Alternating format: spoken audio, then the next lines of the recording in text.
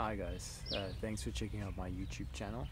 I'm basically just going to discuss a whole lot of rare herbs that I grow and use, discuss different ways to process them.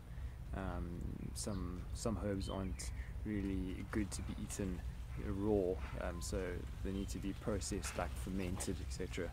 And then also um, chatting about different um, growing techniques and cloning techniques, um, and then just basically showcasing all the different herbs I use. A lot of people don't know about all the even indigenous herbs, like here in Cape Town, South Africa.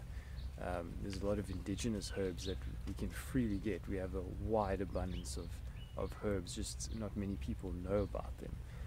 So hopefully I can enlighten you as to what herbs can be used, and for what herbal remedies.